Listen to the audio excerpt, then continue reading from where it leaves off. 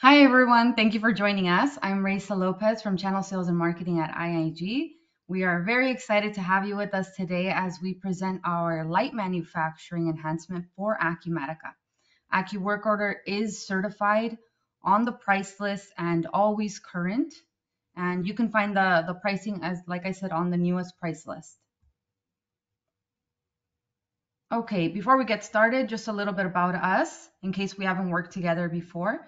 We have over 30 years experience in ERP and ISV solutions. We have successfully published 17 enhancements for Acumatica, 10 of which are certified.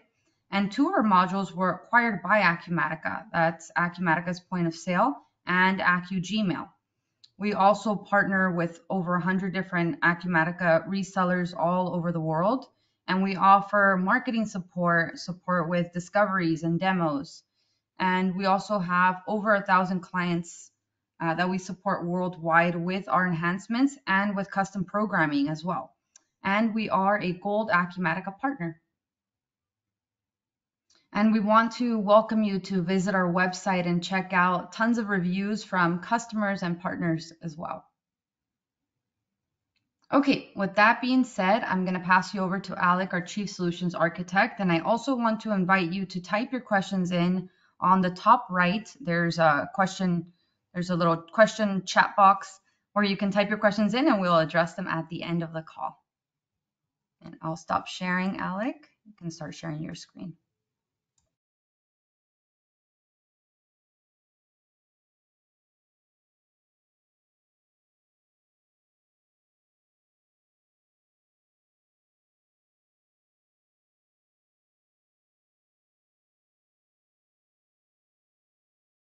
Hello, Okay, hello Alec, everyone, and thank there you. you go. We can see your screen and hear you now.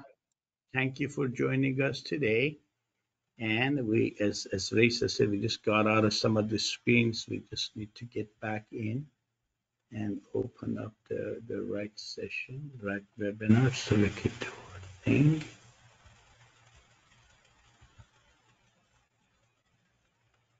Great. So we're going to go over our AcuWorkOrder enhancement today. And what it does, it lets you generate manufacturing work order transactions in Acumatica's distribution edition or field service for that matter, or construction. It tracks quantity on work orders and required for work orders. You have visibility with those numbers. It lets you schedule your work orders and employees on a drag and drop scheduling board, and you can create additional filters to view things for the first shift, second shift, products that are released outside processes and so forth. And we'll have a dashboard that shows your shop floor capacity and utilization by month. Some of the features that are part of the product are the handling of repair, full or partial disassembly transactions. Your repairs could be for customer equipment that you're doing billable or non-billable repairs. We will track scheduled services for some of those repairs that we're doing for your customers. We'll manage phantom bills, overhead allocation, outside processing. We will actually create the purchase orders to the vendor. We will create a transfer sales order, sending the product to the outside process, and a sales order transfer transaction, bringing the product back. Overhead allocation and mission. QC functions, we let you specify what QC functions you need to do for a step in the manufacturing product, for the finished product that you're assembling, or for the components that you're going to be using to manufacture the product. We also have some process manufacturing functionality where we let you specify the components as a percentage of the batch size. We let you have multiple finished goods. So if you're making a lasagna and you're going to put it in different size jars, or if you're making paint and you're going to put it in 1 liter, 2 liter, and 5 liter cans, we let you manage that and do some part tracing. So this is our dashboard. We'll show you the utilization of each one of the machine work centers for the next so many days, and we'll show you the utilization for the past 12 months. So you'll see which work center is utilized. We let you manage shift, and from you're entering sales orders, if you're going to create a work order, we let you manage your availability and give customers an available to promise date. our scheduling board. So each one of these cells is a step in the manufacturing process, a routing step, and the colors indicate the status of that. So you can move it from one work center to the other. You can make it longer. You can create multiple views to see everything for shift one, shift two, or for outside process. This is our employee dashboard. So in addition to let you manage the operations for the work centers, we also let you manage your employee schedules. You know who is going to do what. If you've assigned an employee to a machine or you're entering labor. So these are work order types. As I mentioned, we do production work orders, repair schedule services, disassembly and partial disassembly. So if you're harvesting part from an equipment, you can remove parts off of it, and every time you remove a part, the cost of the finished good will be reduced, and the harvested part, the partial disassembled product will get added to the stock for the price they have. Your machine codes, your statuses that you have. So here is a kit specification of Acumatica. What we do, we use kit specification records, but we add information to it. We add fields to it to let us manage our work orders. One of the things is a routing. So you assign a routing step. What are the steps that go into the process? Now you can set up our work order where your routings are defined and linked to it, or you can have through preferences routings be loaded and you modify for each kit. You have revisions, you have yield percentages, you have scrap percentages that we manage, you have options that you could define. So basically what the system does, it looks at the routing that you've defined for this, and when you can generate a manufacturing work order, it will create a manufacturing transaction for each step in the routing, and it would decide which transaction to load the components in using this group IDs. So you create this group IDs and you link group IDs to items, the components, and you link these group IDs to routing steps. So the routing step that says electrical, any item that is linked to the electrical would be loaded in there, construction, packaging. So this gives you the ability to issue every component in the very first step, very last step, or throughout the manufacturing process. You can issue components to the manufacturing transactions. These are the options. You can define options, and options can add additional components, stock and non-stock, and a routing step to the process. Uh, we support multiple bill of material, multiple components. So in this screen, which is access from the kit specification, you'll see that that desk has this item at the high level and this item has this level, so you can have as many levels as you want defined. The good thing about it is we support fan bill, so this could be a product that you manufacture or put in the stock, or you create a work order transaction for manufacturing it using these components, and it could be set up where it always loads the item as a component, the phantom bill as a component, or load these components, or prompt you and ask you what you want to do. This is an example of a routing. So in here, to manufacture this candy cane holiday decoration, we're saying these are the steps that go into the production of it. Pull the product, assemble the frame, install the ornaments and lighting and the packages. So each one of them has its duration as to, how long it would take to manufacture that. And we let you specify whether you want to issue the components that are linked to this routing step to the cost of the finished good, or you want to load them into the sales order. Maybe you have some options and some products that you use as part of the manufacturing transaction. You want to bill the customer as an option, so they could check this box and it would load those components into the sales order and invoice the customer. So the way it works out for each one of the manufacturing transactions that we have, we let you load the components. Then this manufacturing transaction has a status, or one is called allocated. So once you do an allocation, we reserve the components that are in that manufacturing transaction, create an issue transaction in Acumatica, and hold that issue transaction. So all other Acumatica programs know that no longer those components are available, whether they're lot-based, whether it's serialized, or just the quantity for a non-serialized item is no longer available to other Acumatica modules because a transaction is an issue transaction is generated. And once you're done with all the steps in the manufacturing process, all the steps defined by the routing, we will then create a kit assembly transaction and hand everything over to Acumatica and let Acumatica do its kit assembly. This is our MRP screen. So here you have the ability to see as many level diff that you've defined the kits and components for, bill of materials for, will go down and come back and tell you what you need to buy, what you need to purchase. You can set up things like what if quantities that would impact this calculated demand. So this calculated demand is what's been calculated based on transactions that are in the system. You can load a what if quantity either from Excel or manually, which basically says, I want to have another 100. Go ahead and tell me if I want to have another 100 days, what is the impact of it on these items demand as well as the demands on all components, whether it's one level deep or two level deeps or three level deep. You have check boxes, show items with zero quantity required, meaning show me all the items or show me only the items that I need to take an action on, that I need to buy or manufacture.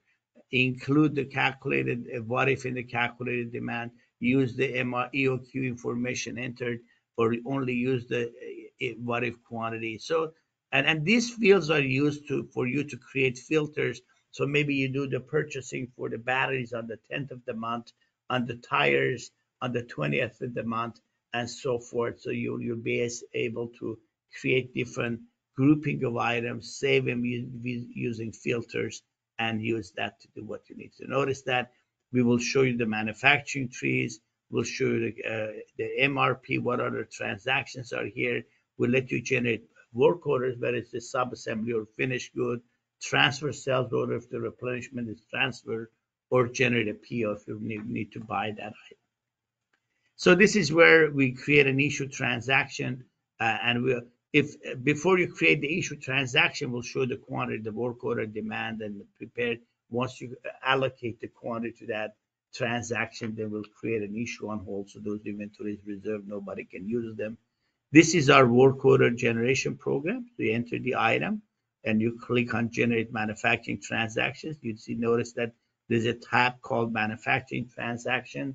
And from there, you're able to see the different transactions that got created, but it's showing us the routing, the machine, the main machine, and so forth for manufacturing.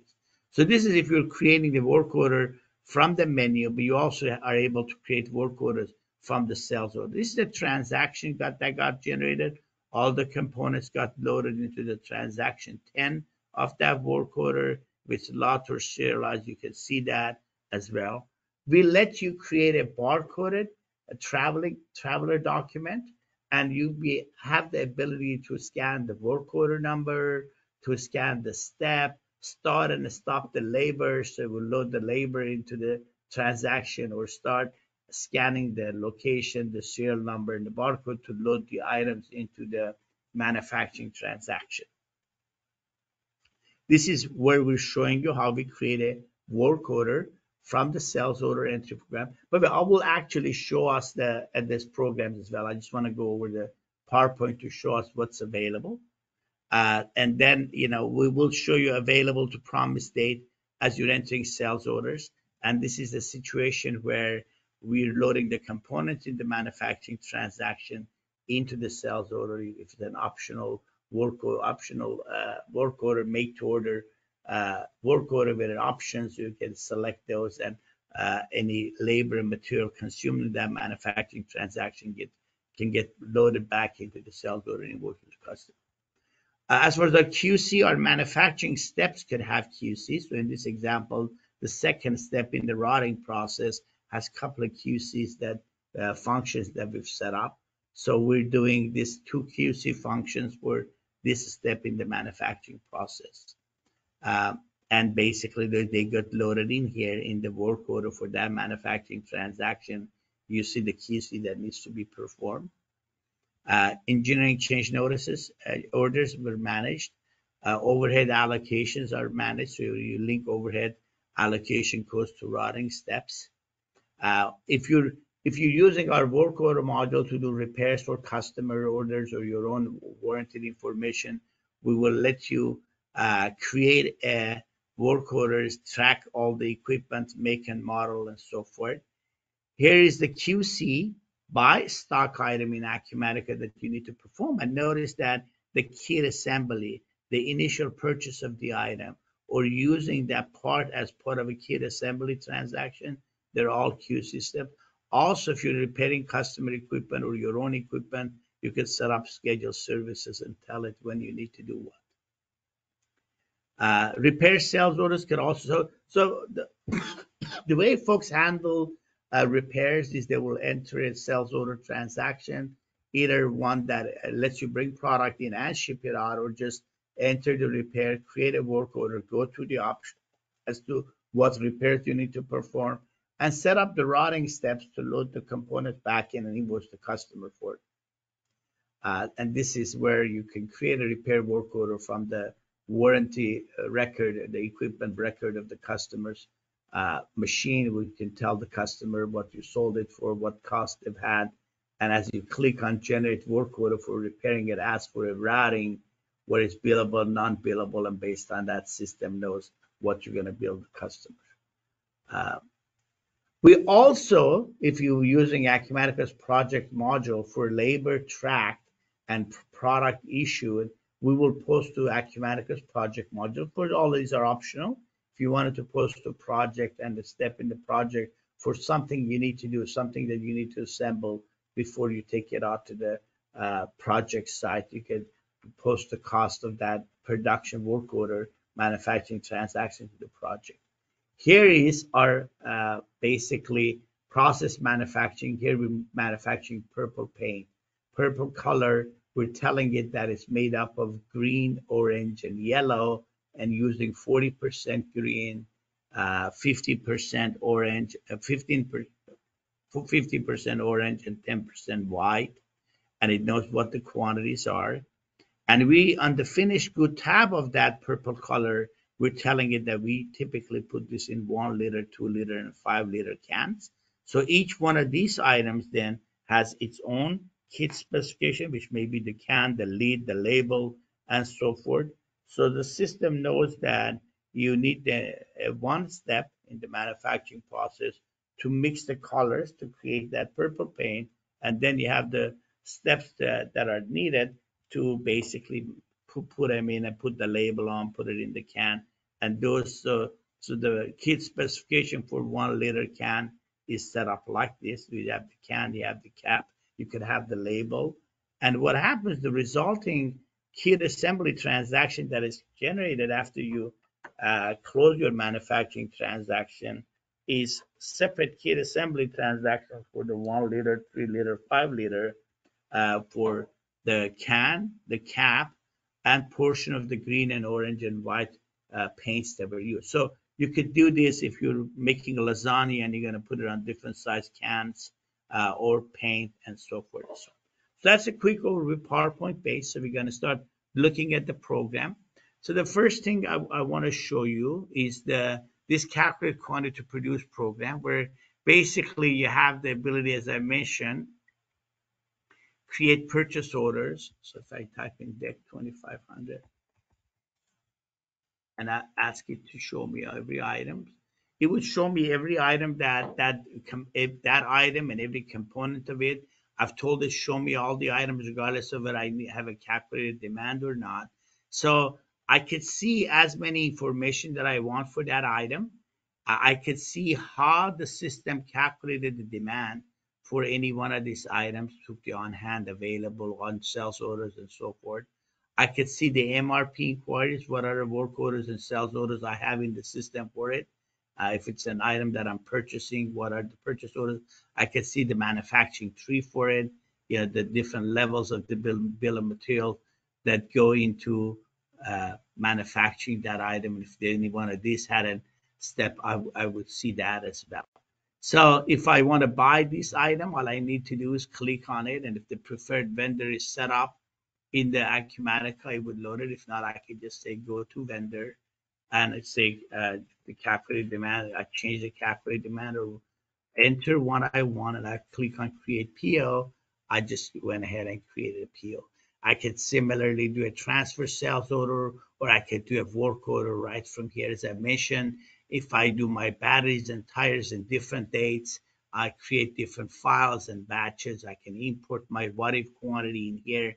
So if I know I'm going to have a big demand of 200 next month, I can put 200 in here and have it calculate, prepare data again, which will tell me not only for that item, but any component of it, no matter how many level low, it would calculate and tell me what I need to buy. So this is a program a lot of customers use, and that brings availability to this. This is our dashboard. So this dashboard shows you that what's the capacity for each one of these work centers for the next so many days. So you can have visibility over that. Here below it, we show you the utilization of each one of these work centers for the past 12 months. We show you the work orders that you have in the system, so you can click and drill down and what items you're manufacturing. On the scheduling board, we'll show you all the manufacturing transactions that that you have. You can create multiple views. Views are created from here. When you click on prepare a view, you could create a view and save it. Your view could be shift one, shift two. You tell it what are the filters that you want to create for any one of these views. So you can, and by profile, which is the different people working on it, you can have different profiles created. So someone in plant one has different profile with showing different machines. Someone in plant at Los Angeles has a different view than someone in New York and so forth. So each one of these, as we talked about, can be moved from one work center to the other. You can tell it that this is going to take longer. You could click on it and open the transaction if you wanted to access that transaction and look at it. Uh, or you basically can right click on it and tell it that you want to change the status and change the status of it to whatever pending, whatever you want to change the status to, and the color would change corresponding to that. Now we do things like, as I mentioned, we do based on the routing duration, we will manage to see what you can produce before the shift one defined or second shift defined, and we let you have uh, a backup work center that can do the work of the first work center. So when it's doing the auto scheduling, it will go through and do that. So and get out of the scheduling board. We talked about the dashboard. So we close some of the things that we review. So this is our work order entry program. So we're gonna enter a work order here for an item that we have in the system, CS4, and basically it's going to load some information, the default revision. We manage revisions, the routing steps that we have for it. And if I click on the edit mark, it would show me what are the routing steps that go into creating it. So this is in a case where we're purchasing the case, we're buying some foams, we're cutting the foam, and we're creating a case for cameras for customers. And notice that these are all the steps. The durations could be different. One duration could be based on hours, one could be flat, and so forth. So when the system is doing the actual, scheduling of it, we'll know how long it would take to do each one of the steps. So if I click on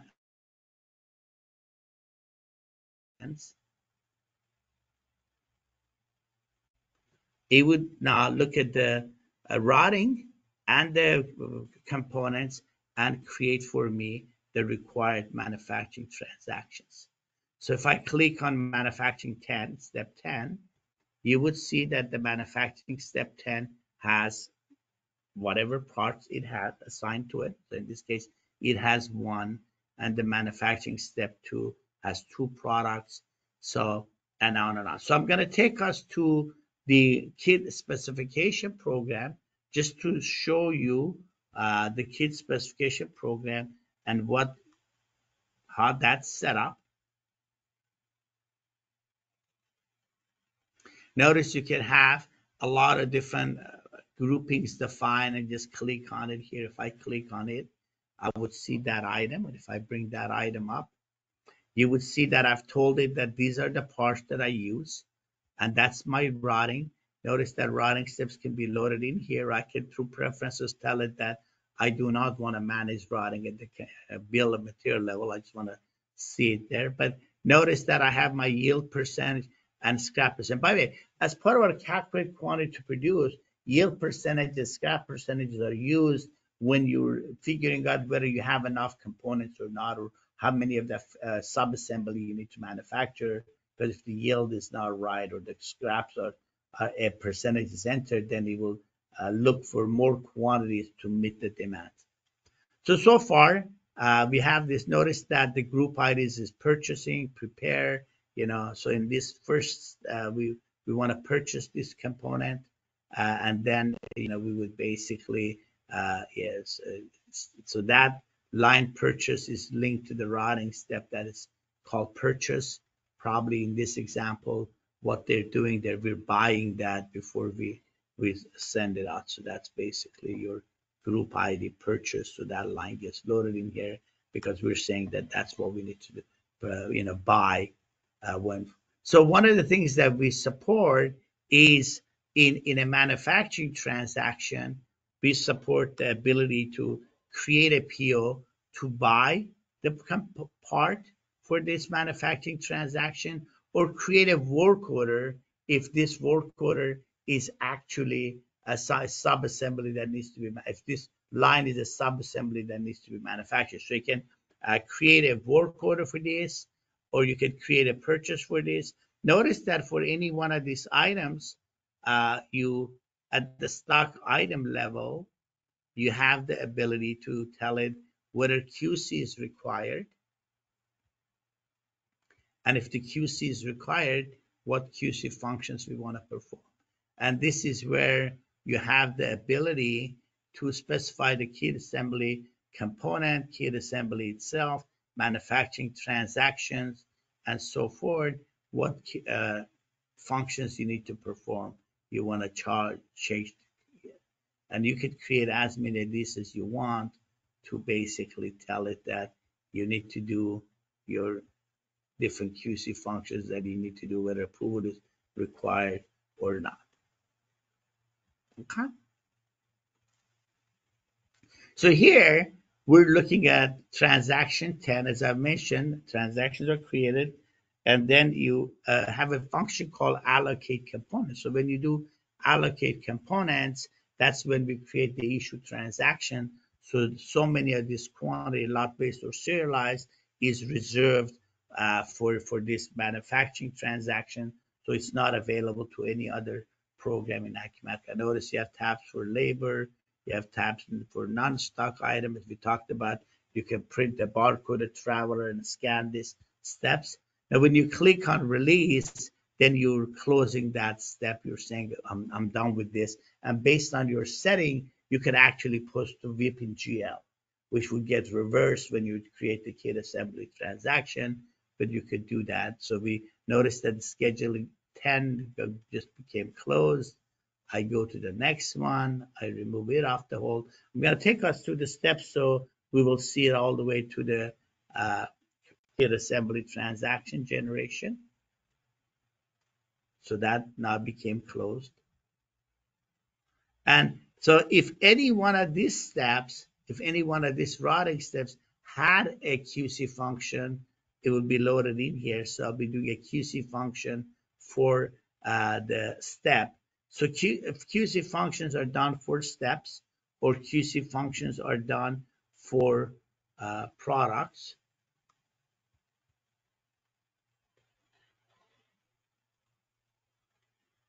So this is the screen where you do the QC function. So this component for that work order, 45 transaction 40 need to do. So you can come in here and mark it completed, check that, and mark it, process it, where it would basically complete that step, and it would know that you've completed that QC process.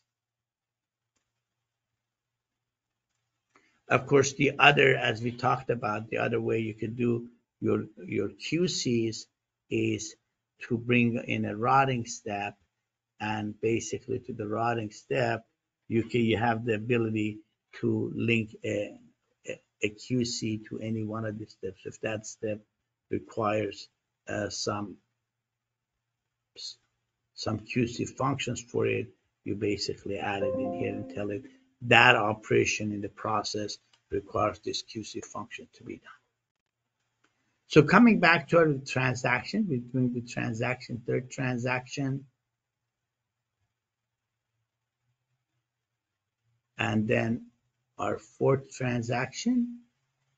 And basically, once you release this, this is when we will go ahead and create the kit assembly transaction and hand everything over to Acumatica. So the kit assembly would get generated for the kit lines and so forth and so on, non-stock items and on and on. So this is basically what our AcuWorkOrder does. So we created work order transactions based on routing steps.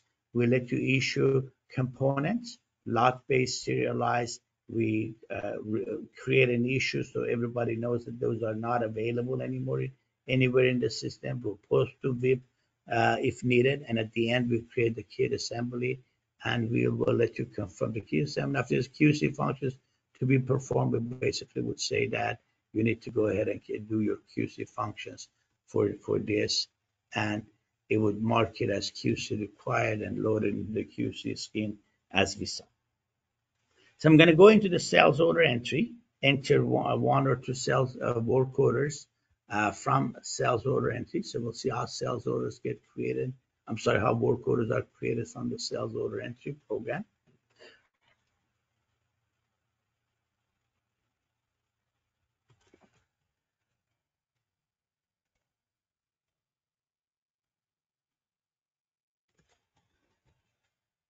If you look at that candy cane collection decoration, you would see that I can do one. There's a generate work order checkbox that I can check. And basically, I have the ability to generate a work order right from here, generate work order. And the system will let me do the scheduling. Say, do I want to do an auto scheduling? Yes or no. If I check that, schedule backward from the requested date or schedule from today's date forward, it will calculate and give me an ETA that I can communicate to others. Then if I've set up any options, in this case, I've told it that this candy cane could be power based or could be battery operated or whatever, and it would let me see my options. See which one has an option defined for it. Well, none do, but yeah, if I'd done any options, it would show me here, and I'll be able to select one. And based on the options selected, it would load additional items, and that's done in here, bill options. So basically, it lets me come to the bill options screen and tell it for each one of those options selected what additional items are added and so forth. So if I click on plus sign, I could say for that deck 2500 item, for that, in here, battery operated, yes, that add that item, such and such battery into it. So basically then once I enter the options, I select them. Notice an option could be set up as being a required option. So I don't have a choice. I need to enter that option. Or I could also do things where if I just enter another order, ABC,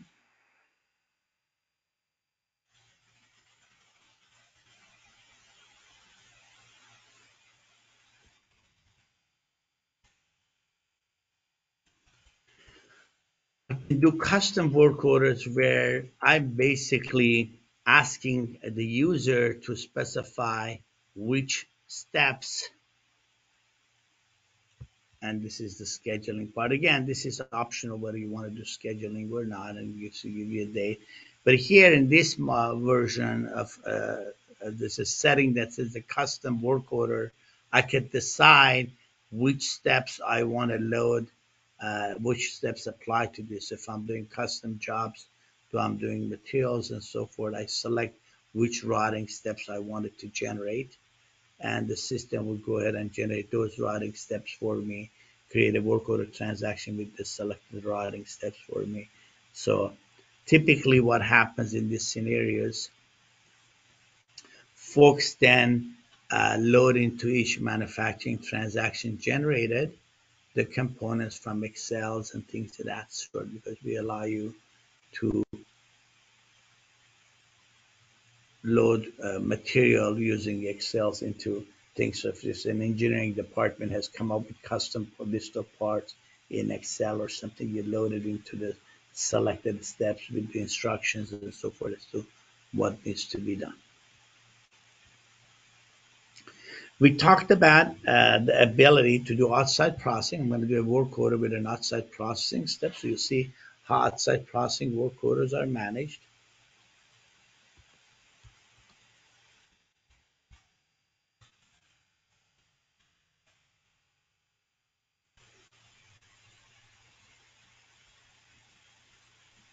So this item has a step that is set up to be an outside process. Let's go look at the routing for it. So notice that that step is set up as an outside process. So the system, when it comes to this step in the manufacturing process, knows that it needs to create a vendor, a PO to this vendor. And for this vendor, we tell it what the warehouse is for outside processing. So by warehouse, you define that. And what happens when you're processing that step, we'll create a transfer transaction where we will let you ship that product to that vendor, and we'll create a PO to that vendor. So let's kind of go do that.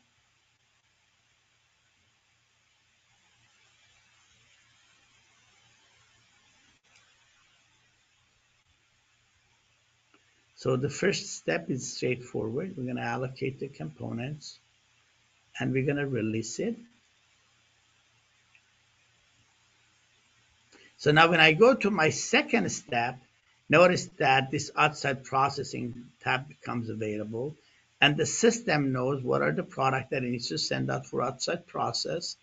And here is created a transfer sales order that is going to allow me to print my pick ticket to basically ship the product, this product, to the warehouse that I've defined for that vendor, or that outside processing vendor. In this case, I've told it that, but I can create a shipment and I could basically confirm it. So when you're looking at your Acumatica system, now you know these products are sitting in a warehouse, which is called outside processing vendor, painting or polishing, or depending on how much product you send to any one of these outside processing vendors, you can have a logical warehouse assigned to them or use one for all of them. But once you confirm shipment, system knows that that product is at the vendor's location. And then probably next thing you do, you go to the PO at some point when you get the bill and you enter the PO, you do a receipt, you enter your expenses, you create an AP, then we let you bring that product back. And when you bring the product back, we let you release that step in the transaction. If you try to release a manufacturing transaction, which is basically uh, which is basically that you've not created transfer, you've not confirmed the transfer system will tell you you still haven't even sent the product out, let alone doing getting it back and on and on. So we manage this process for you, make sure that everything is processed properly and on and on. So that's an outside process. Then the next thing I want to show you is to do the repairs and how we manage the repairs, what we do with the repairs. So in here it says cannot release the purchase order until the transfer receipt is created. So we basically bring the transfer back from the vendor once you basically create the purchase, confirm the purchase orders. So the next thing we wanted to do was to go in, and I want to show you the equipment ROI transaction. This is where we let you also do some work in the system. So this is an equipment that maybe you're repairing for your customer. It knows what serial number it is, what part number it is, and you may or may not have it in stock. It's a product that you sold. So a lot of folks that don't necessarily need a field service module, they're just doing some repairs, use this, and we would basically show you what the customer has paid for. Or even if it's your own truck that you're maintaining, we'll show you what you paid for truck, what have been all the costs, what revenue you've generated from that truck or crane. And basically what we do, we let you roll up revenue to this item from different modules, project, field service, and so forth. But here, if I click on generate work order, it will let me generate some of these products. Already created a work order. It says a work order already exists, which I just created. So this is work order 17, 117 that is open. We generated, but when you create a work order for any one of this equipment, I'm going to go to another record, maybe record 29. When I click generate work order, it lets me specify a routing, and basically the routing lets me tell it whether I'm billing for it or not, because the routing could be set up where the parts and labor are loaded into a sales order where you're invoicing the customer if it's a billable repair, or just basically issue it out of inventory, and not billing anybody in that scenario. But in both cases, we track information. If I for you, so you have a customer has visibility, you have visibility over what happens. So we just created this work order for that equipment, so I can go to the equipment repair. Now, the difference between a repair or a production work order is that with a repair transaction, well, you have the option of adding the repair parts and labor to the cost of the finished good. So that item, you're not producing a new item, but the item that is getting repaired, if it was cost $1,000, now you spend $500, the cost of it would go up by $500, and that truck would be 10,500 instead of $10,000 because you just performed the repair. But the nice thing about it is uh, it shows you the repair item detail, it shows you the manufacturing transaction, and you basically enter any part that you used, any labor again, and all of this information entered basically would the cost of it would get added to the cost of the product. So you're just basically doing that. So that's the repair aspect of the system. So we believe that our system is capable of handling good number of things for whether it's scanning products, material shortages, multiple finished good, scheduling boards, and so forth. Different machines, different that would let you maintain, and we also have things like production schedule charts where we would show you uh, we would show you what the chart is like, what Gantt like chart. If again a setting that needs to be turned on if it's set up. So I'm done with our what I wanted to show, Raisa. If there's any questions, I can answer. Thanks, Alec. There are no questions submitted at this moment, but I will be sending a follow-up email with an attachment of this recording, and you can feel free to reply there and send any questions you think of. Okay. Yeah, no questions. I thought somebody was typing there. Okay. Well, thank you everybody for your time. Have a great rest of your day.